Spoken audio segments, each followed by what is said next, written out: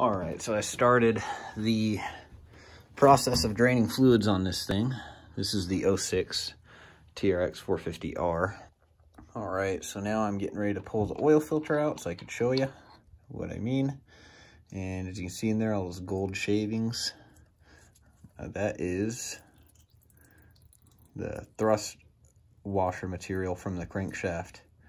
You can see there's a lot of it right there. So right here I have a crankshaft that was removed from my 2005 TRX450R. No, you cannot interchange 04 and 05 crank with an 06 or newer crank. 06 and newer is totally different. So what happens when your crank fails? On the 04 and 05, you have a bearing that is pressed into your left case half.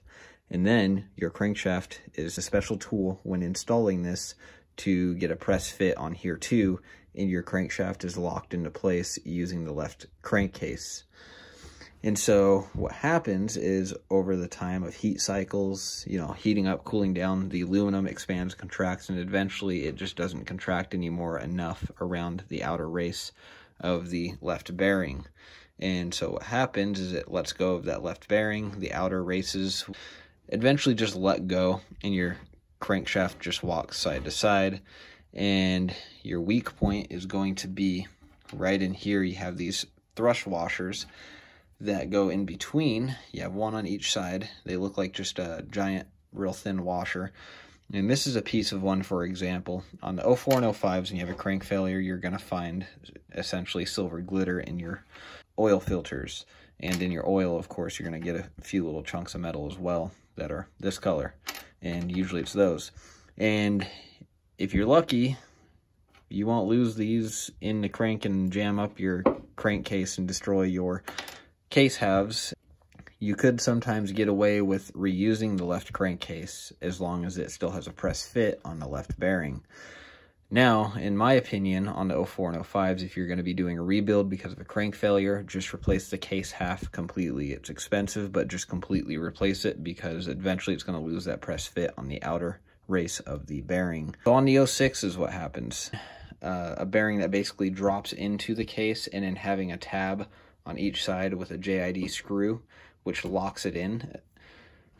The problem with that is now your inner race right here lets go, so you still end up with crank failure issue. And in the 06 and newer, usually you have gold glitter flakes in your oil filter and in your oil.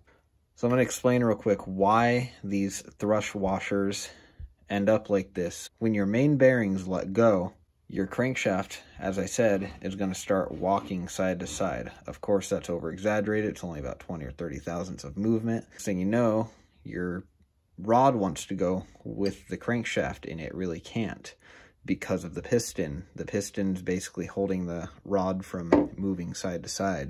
So what's going on is your crank is trying to move, your rod wants to stay put, and of course, these are the weak links in there. These end up getting ground down. That's where your glitter starts coming from, to the point to where they actually eventually grind down just enough to where your rod gets enough play in it like that it can just eventually pinch one of these guys, and then it just turns it into this mess right here. And on the 04 and 05s, what Honda did to fix the crank failure issues is they ended up putting a collar that is pressed onto the crankshaft right here, and that is basically the inner race of the bearing as well, because in the previous designs they actually just had a floating race that was on here, and what would happen is it would cause the crank to move back and forth. So that the new design, it presses on, and then it supposedly keeps the bearing from moving back and forth. But I've still seen crank failures after that. What I did is I first install the case halves and everything together, and I look for how much play the crank has. For example, 40 thousandths of an inch. Then I'll get a shim of some sort that's the same outer diameter of the bearing, and actually put a shim in there. And say, for example, the shim is 38 thousandths. I give a couple thousandths of clearance just for a little bit of oil and, temperature expansion and all that. And that's actually worked good. I've got that in my 450R, my black one. And it's been like that for about going on 4 or 5 years, something like that, and I've never had an issue with it since.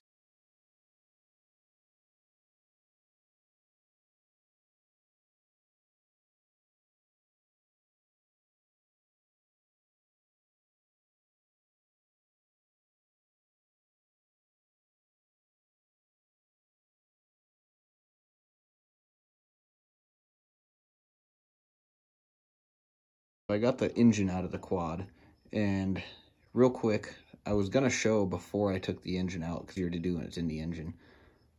After you move your stator cover, you can grab a hold of your flywheel, and you just pull and push on it. And if you listen, let's see if I can get this to do what I'm talking about. Do this without the engine moving. This is why I said it's easier to do when it's in the quad. The crank moves back and forth, which you don't want.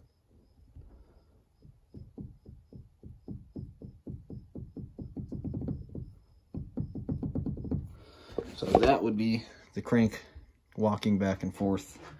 You can see all of that crap in there. That's going to be it for this part.